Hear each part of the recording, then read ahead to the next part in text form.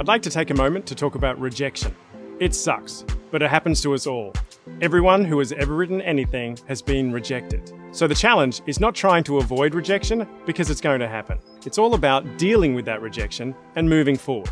So let's say you entered one of the big competitions and your script didn't make it through the first round and you didn't pay for notes. So you really don't know why you lost, you just know you lost. The only thing you can do in that point is deal with it, feel the burn, and then move on. There's absolutely nothing you can do to change some reader's mind who was reading it on some day, and who knows, they might have been having a bad day. They might not respond to your particular script. There are a multitude of reasons why your script may not have made it. It doesn't mean the script's bad. It doesn't mean you should give up. Take a moment to feel sad, and then move on and get back to work.